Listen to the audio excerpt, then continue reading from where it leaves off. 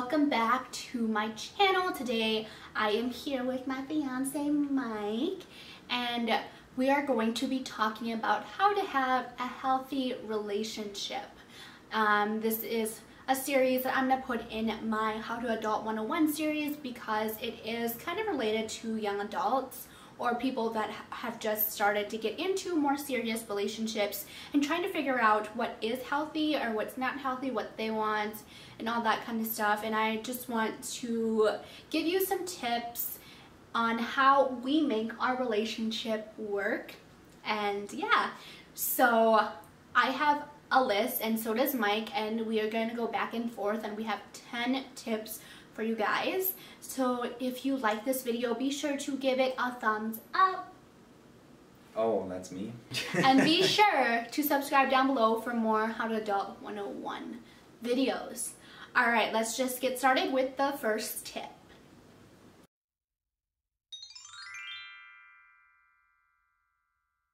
Open communication. You want to go into detail? I was not prepared for that. Openly talking to each other and communicating, like what we're doing right now. I feel like for open communication, it's literally talking about everything and anything in your life that's happening. Obviously, you shouldn't be keeping any secrets from each other. You shouldn't be, you know, not telling each other everything. I feel like the open communication part is so important, to just be talking to each other about everything and anything, because once you get married, you are one. So that's what you knew what I meant. All right, tip number 2 is my tip, and that is to trust each other. Obviously, it's not gonna work out if you guys are always, you know, on the fence. I'm like, oh my gosh, where are you going? Who's this person you're hanging out with? Who's that person you're hanging out with? You've got to be able to trust each other when you are in a serious relationship, because without that trust, you're never going to have that real bond with each other. You're just going to be questioning each other all the time, and that's not a healthy relationship at all. Do you have anything to say about it? Yeah. Ditto. What you said. You're so cute. Compromising. Not everything is going to go your way. Which is hard because, you know, the girl is typically right all the time. Sure. Okay, fine. I try to compromise with Mike because sometimes when things don't go my way, I kind of get cute. Yeah, and I kind of get like annoyed and angry, and I feel like you have to be able to understand the other person and see where they're coming from, even though it's really hard. Sometimes I do freak out a lot when it comes to like compromising. It's really hard for me to compromise because I'm a very independent person and I like to think for myself. But anyways, yeah. So to be able to, maybe if you guys, you know, like date nights, one person wants to go to another restaurant, another person wants to go to this restaurant, how about you compromise and be like, how about we go to this restaurant one day and at this restaurant another day? That kind of compromise. Obviously, it's going to be a lot bigger once you get married and get into like finances and having kids and all that kind of stuff, but always start small and then work your way up, because then you'll start with a healthy relationship to begin with. Fourth one is to know each other's love language. This is one that Mike and I struggle with the most, I feel like. You don't think so? Okay. I wasn't expecting that. Why?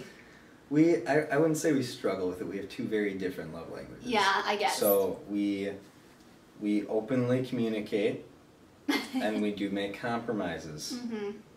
And we trust each other's love language. See? So relating it all back.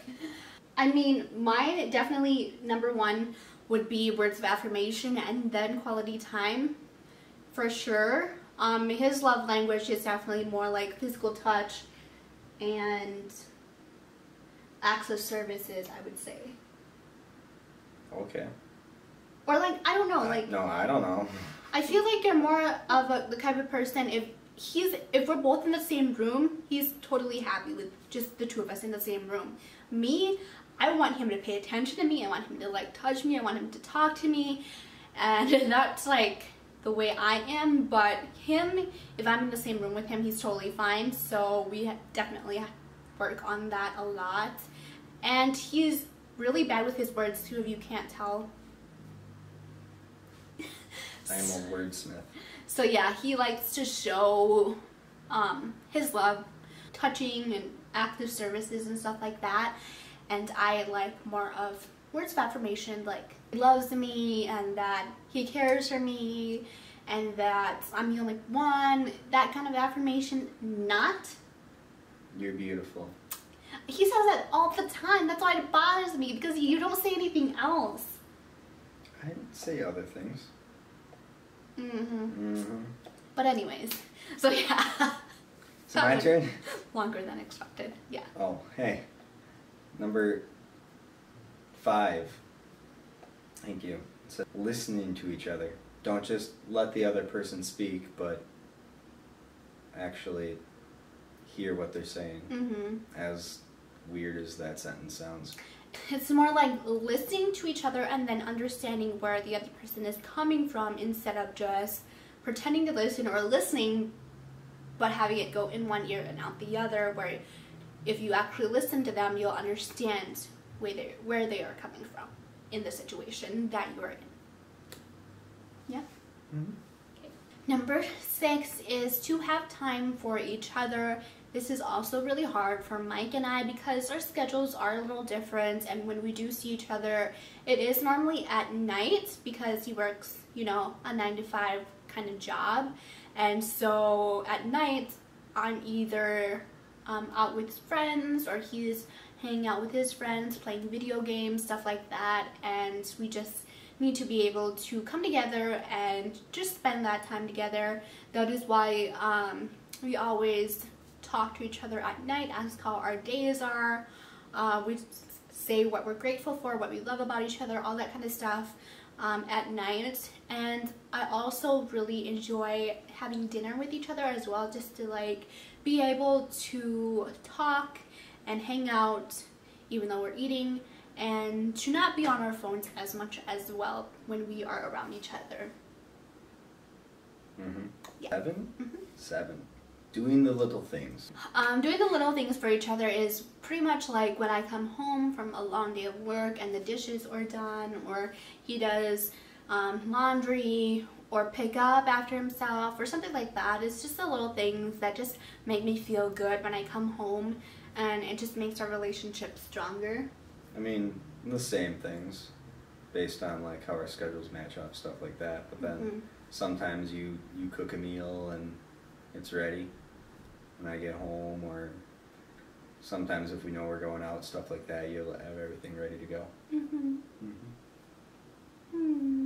Number 8 is this kind of goes hand in hand with the trust thing, and that is to allow each other to be independent. I'm not going to be calling him up 24/7 when he's hanging out with his buddies and be like, where are you? Come home, I miss you. I mean, I do that sometimes, but I let him hang out with them. You do it more as a joke. And like some girls are really clingy, or some guys are really clingy and always want to know where you are at 24/7, not being able to hang out with your friends, or they're always tagging along, stuff like that. We like to be able to just go out and do our own thing and not have to worry about anything. Number 9, compliment each other. That's what it says. No, it doesn't. Yes, it does. This is like the love languages. It's not just compliment each other, it's showing each other affection. I show you affection. Yeah. That's healthy relationship. You're in a relationship. It's not like you're in love. You need to show each other affection. You need to be able to love on each other, and you know, come home, have a kiss on the cheek, kiss on the lips, hug each other, love on each other, you know, like that. But yeah, being able to show each other that affection can, you know, make your relationship more romantic and not fizzle out. That's what makes it healthy. That's what makes your marriage, your relationships, whatever, last for such a long time.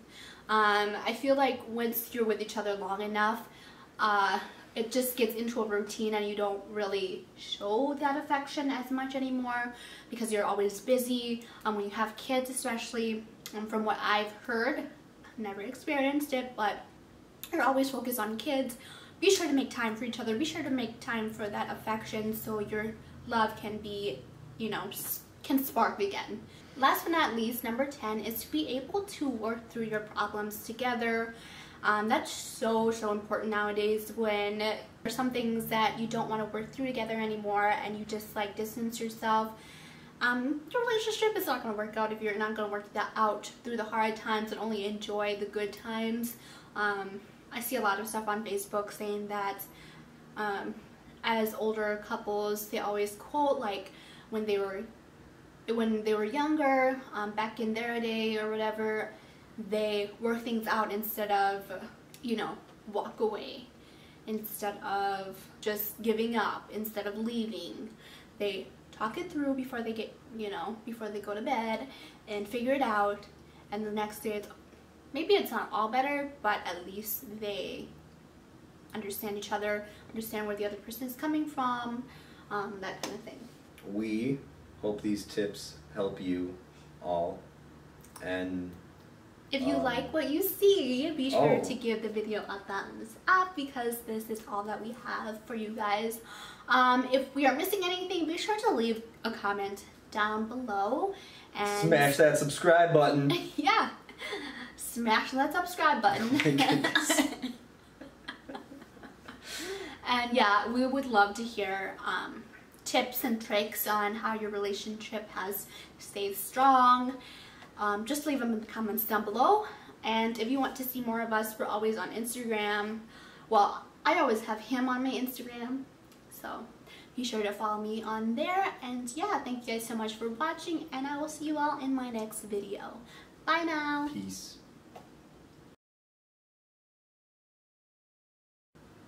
And what are you talking about? What's the third one? You don't know what your next one is? No. Yeah, my love language is definitely more, what do you think my love language is? I don't know the names for all the different categories, but I know there are specific types. Now is not the time to look it up. Why? Moving on to number 5. No, babe!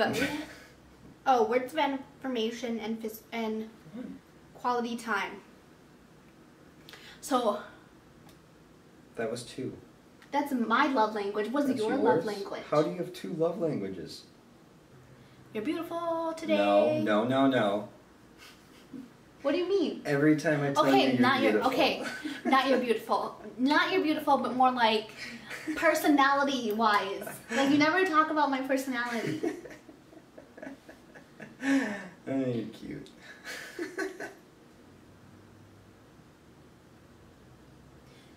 Alright, number 6. I was breathing, sorry. Number 6 is to... Sorry. I had to take a breath right there. Do you want to add to that? No. Why? I feel like I'm the only one that's talking. Yeah. You're the vocal PR major person. Lady.